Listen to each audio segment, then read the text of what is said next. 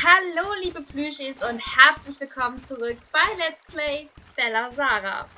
So, wir hatten das letzte Mal ja hier stehen geblieben, nämlich haben wir da Fiona freigeschaltet. Und ich würde jetzt mal sagen, wir gehen jetzt mal auf in den magischen Obstgarten, mal den kompletten magischen Obstgarten ab, um zu gucken, ob da irgendwo Tore sind. Da fällt mir gerade auf, jetzt war ich gerade am Ladebild und das hat wahrscheinlich die Hälfte nicht mit aufgenommen. Was ich gerade gesagt habe, wir gucken jetzt mal hier, wir reiten jetzt mal durch den kompletten magischen Obstgarten und gucken mal, wo hier Tore für Fiona sind. Ich reite jetzt erstmal nach links, weil da ist nämlich auch noch ein Tor, das weiß ich. Ich weiß aber nicht, ob das für Fiona war.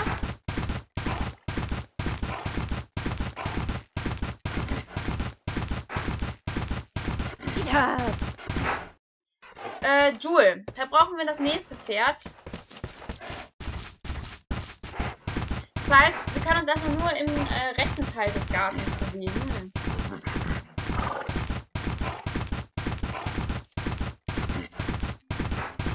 Ja.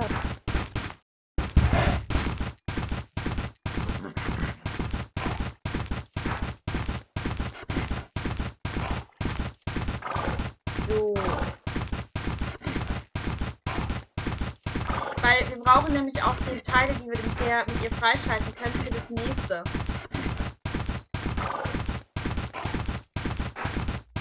Für die nächsten Aufgaben, die wir dann wahrscheinlich morgen machen werden. Ja, hier wollte ich jetzt. Ja, haben wir das auch schon mal frei. Aber hier wollte ich jetzt nicht unbedingt hin. Weil das würde ich nämlich gerne zum Schluss machen.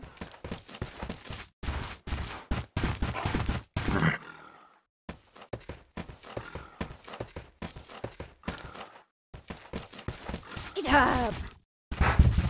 Weil ich meine, hier hinten auch noch irgendwo eins gewesen.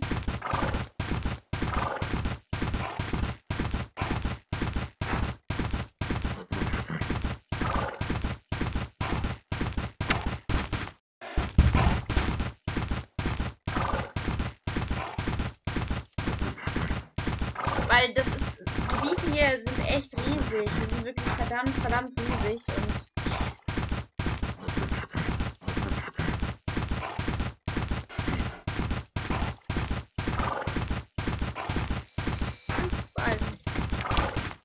so, das müsste jetzt eigentlich hier das letzte Tor gewesen sein. Sicher bin ich mir nicht, aber mehr Wege kenne ich hier gar nicht, ehrlich gesagt. Ah, nein.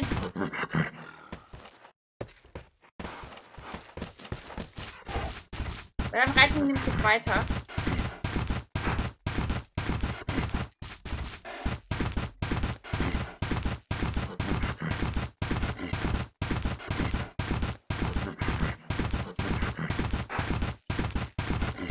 Ja. Ich hoffe, ich täusche mich nicht.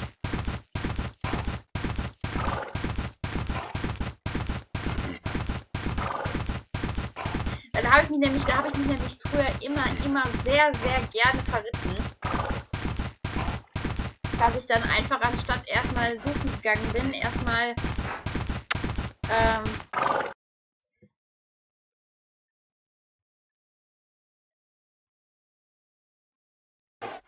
dass ich dann immer erst so gemacht habe und dann hatte ich den Salat, dass ich dann nicht durch die Links gekommen bin. Normalerweise reite ich, wenn ich fertig bin, hier lang, aber da kommen wir noch nicht lang, weil wir da, glaube ich, Bella für brauchen. Anscheinend kannst du das Hindernis nicht überwinden. Genau, wir brauchen Bella dafür.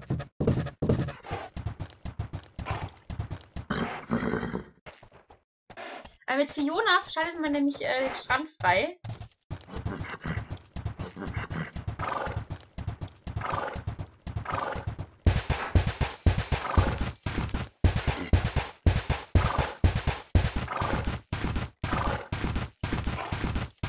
Immer schön Karten einsammeln.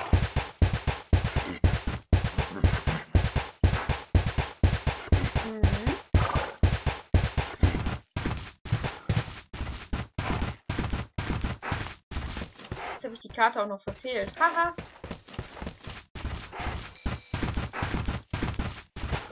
auch cool.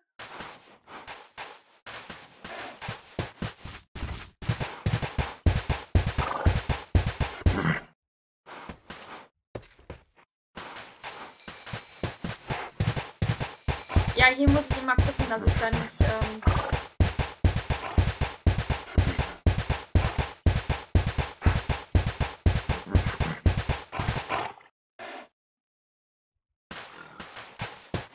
Jetzt reite ich noch mal kurz nach da oben.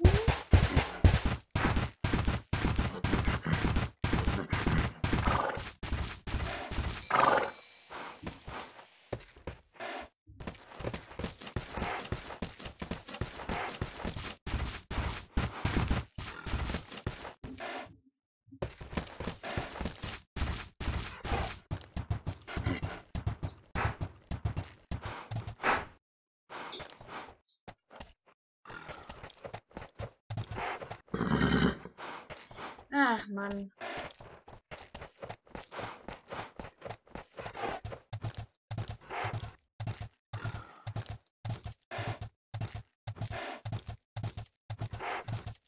Nee, da brauchen wir sogar Fun dafür. Um auf den wunderhübschen Regenbogen zu kommen.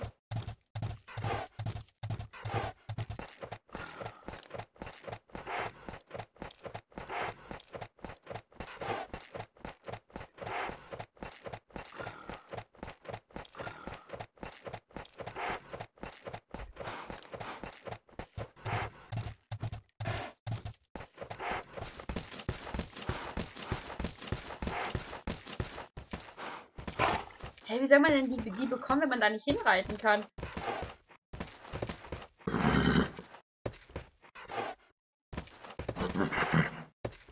Das ist ja ein bisschen blöd buggy gemacht. Naja.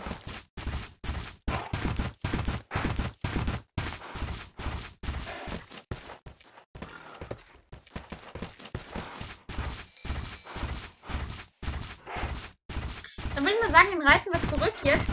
Weil hier haben wir nämlich jetzt nichts mehr zu entdecken, sage ich mal.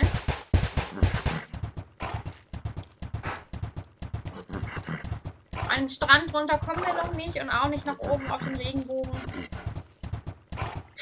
Deswegen würde ich mal sagen, auf zurück zum Obstgarten.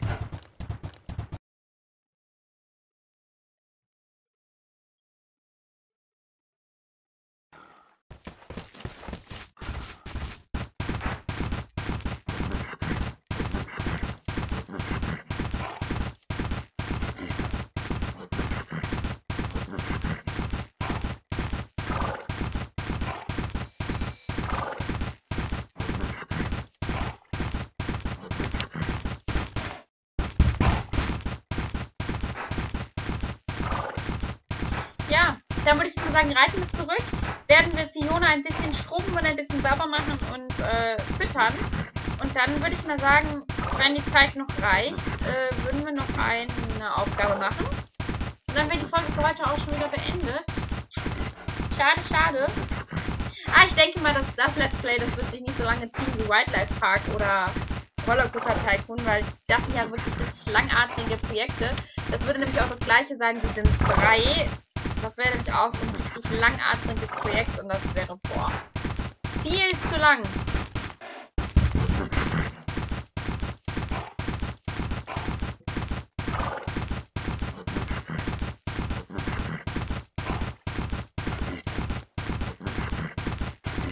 Ja.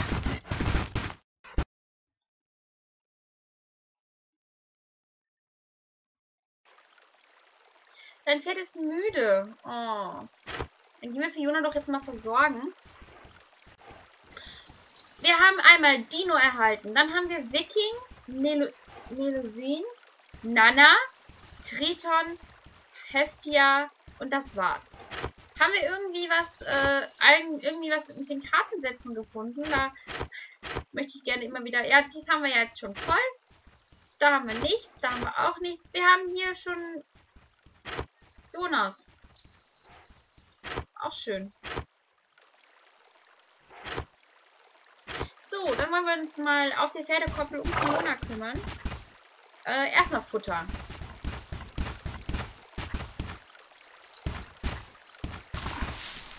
Ich glaube, Fiona ist auch einer derjenigen, die halt mehr Ausdauer hat als Excelsior, das ist klar.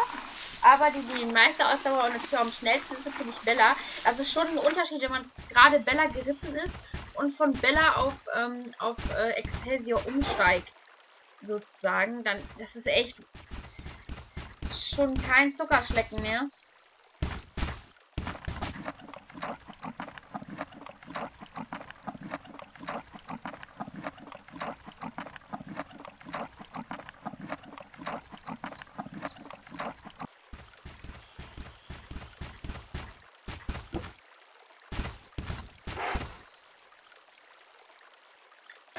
So, dann einmal hier.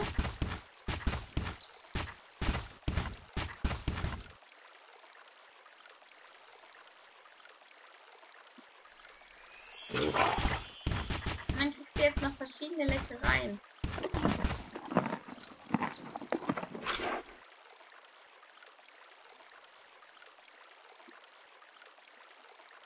Na komm, da ist.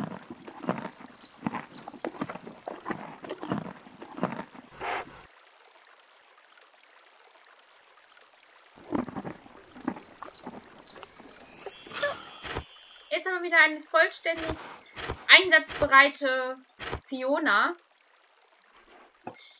Expertin des Pfades im magischen Obstgarten. Unterbiete eine Zeit von 4 Minuten auf dem silbernen Obstgartenpfad. 100 Silber, der Silber-Obstgartenpokal und 100 Hufeisen.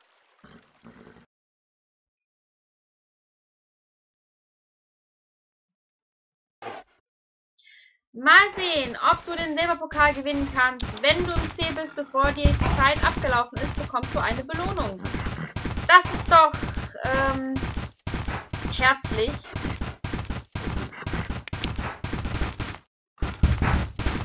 Vier Minuten haben wir Zeit.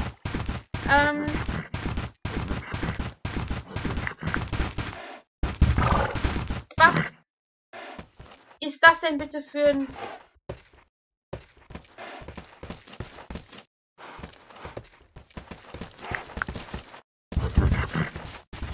Das ist ja mal mehr als blöd.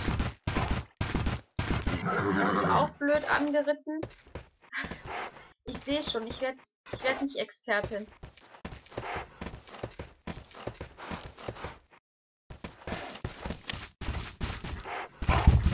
Schade, schade, Schokolade.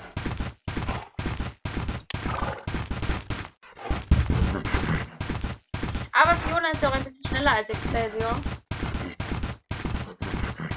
Deswegen schauen wir da gleich mal.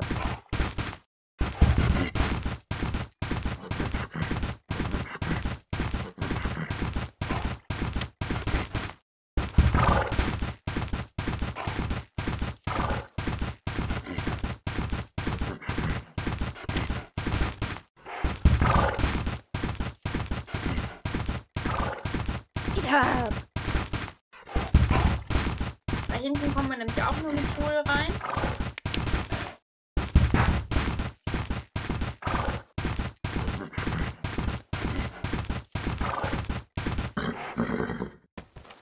Das war jetzt ein bisschen blöd.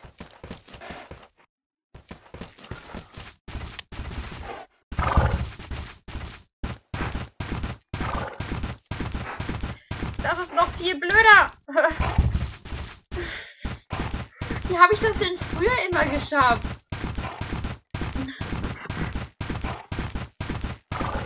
So, die Hälfte der Zeit ist schon rum.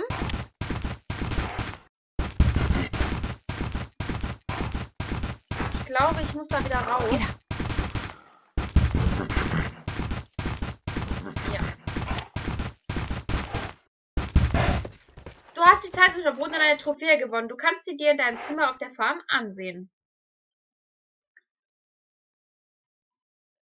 Dann wollen wir doch mal gucken, was wir jetzt... Shiny. Ich hoffe, dass es so ausgesprochen wird. Was ich jetzt noch mal zeigen möchte, ist, die Pokale stehen hier. Der magische Obstgarten haben wir schon 2 Pokale, da fehlt noch der dritte. Und der Weißwasserstrand und der alte Wald noch. Und hier in der Kartensammlung haben wir jetzt auch haben wir auch noch einige neue, die Kartensätze, meine ich. Da haben wir jetzt den zweiten für Jewel erhalten. Und uns fehlen nur noch 3 Karten, bis wir Jewel auch erhalten. So, dann würde ich jetzt mal sagen, dann verabschiede ich mich an der Stelle von euch wieder. Ich hoffe, es hat euch Spaß gemacht. Ich hoffe, ich konnte euch unterhalten. Und ja, wir sehen uns dann bald wieder. Ciao, ciao!